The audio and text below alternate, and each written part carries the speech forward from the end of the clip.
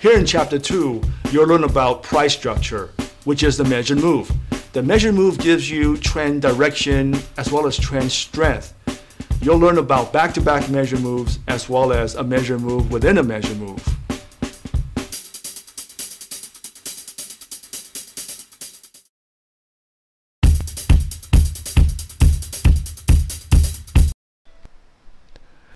The measured move is derived from the pivot-to-pivot trend.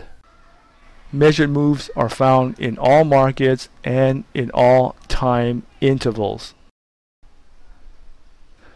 Let's say price action starts from pivot low A and it rallies bar to bar up to a pivot high called B, and then drops from B down to C, and then rallies from C up till D. This price structure is known as the bullish measured move. This measured move is bullish because we have a higher low at C and a higher high at D.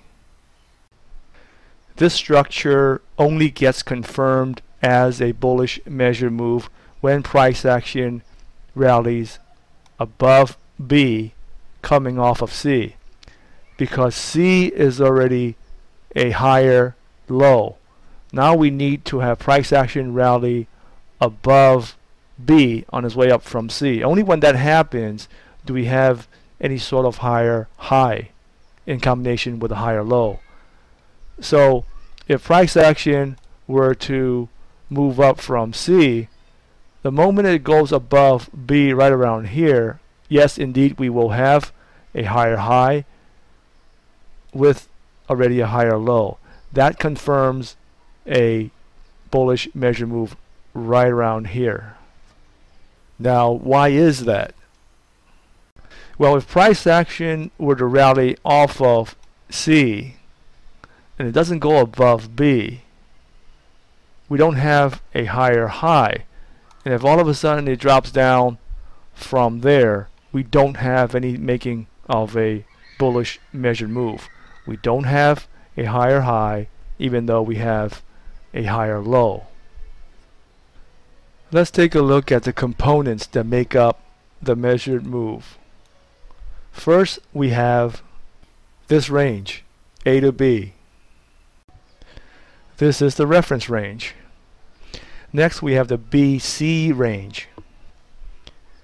B to C is the retracement of AB. Then we have this CD range. This is the reaction range. CD will be measured against AB. We'll be asking how big is CD as a percentage of AB. Is it bigger than AB or is it smaller than AB? It has been said that the CD move should equal to the AB move. But from my personal experience, CD has a tendency to be greater than AB. But for now, we'll say that CD will at least be equal to AB. The measured move not only tells us trend direction, it also tells us trend strength. We'll look at the BC move and determine how deep it has retraced against the AB move. We will use the 50% mark of the AB range as a guide. If point C retraces less than 50% before trading above point B, then we can declare this uptrend to be strong. But if the retracement at C turns out to be deep against AB, that is more than 50%, then we can say that the trend is weak. And if it's right at 50%, we can also call it strong. Now, let's look at a bearish scenario. Again, the depth of the retracement at C determines the strength of this downtrend. The retracement at C is considered shallow if it retraces less than 50%.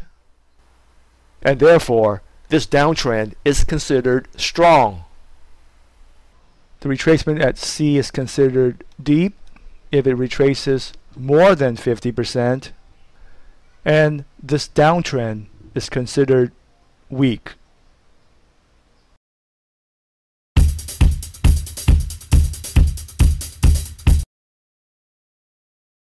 In all markets, you will find back-to-back measured moves.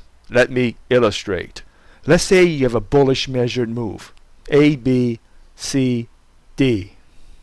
You will see the market giving you another measured move following point D,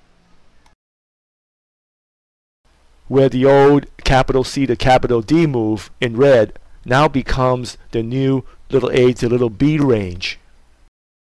So here you see the first measured move, and following it back to back is this second measured move. When the market is trending very strongly, and you can tell because there'll be a shallow retracement here and or here, there may be more back-to-back measured moves. Okay, let's take a look at the bearish scenario. You have a measured move going down, A, B, C, D. And following it is the back-to-back measured move, and we'll call that little A, B, C, D. The capital C to capital D range now becomes the new little a to little b move in pink that is a common leg of both measured moves. And if there are shallow retracements here and or here, there may be an additional measured move back to back. In fact, there may be quite a few in a strongly trending market.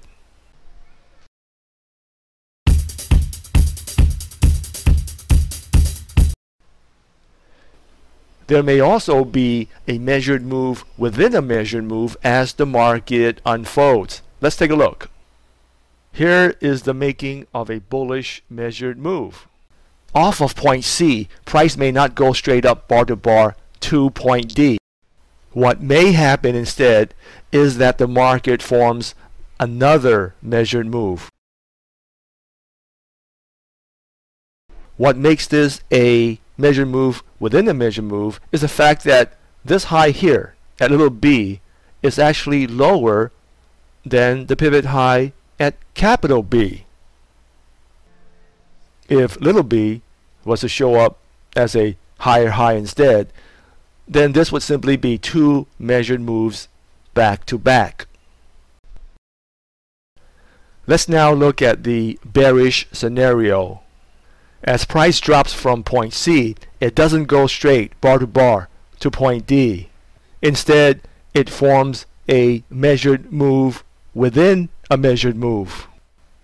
Of course, the key point is that little b should not be lower than capital B. That's the telltale sign.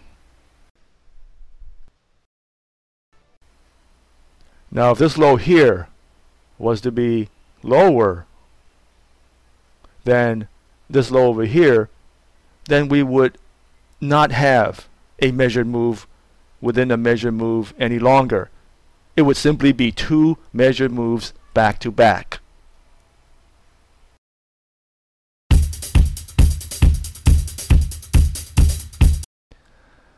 Let's say price action moves from G up to H. How strong is that move? Well, that's determined by how the market unfolds.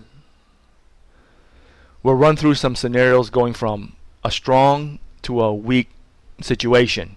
Now, this is not an exact science. This is just some pecking order.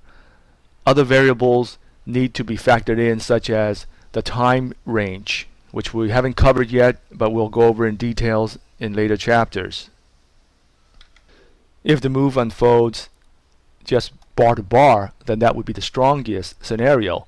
If the bars are long with very little overlap, that makes it even stronger. And of course, G to H is a simple price range. if there is an inside bar or an outside bar along the way, that makes it a little bit less strong because now you have a little hiccup in the middle. If the market unfolds as a measured move but with a shallow retracement, that makes it a little bit less strong because now you have a speed bump along the way. And if there are two measured moves back to back, now it becomes a little bit less strong because now you have two speed bumps. And if you have a deep retracement, now the market is a little bit weaker. If you have two measure moves back to back and the retracements are deep, now you're talking about a weak move going up to H. And if the CD move is not a move bar to bar but broken down into smaller measure moves, that makes it even weaker. And the same thing goes for the CD move of the second measured move. In fact, this is the weakest way price action may unfold from G to H, because these moves up here are not straight moves. They are complex price ranges. They zig and zag their way through. They are not moving up very enthusiastically, along with deep retracements at these levels make this a very, very weak up move going from G to H.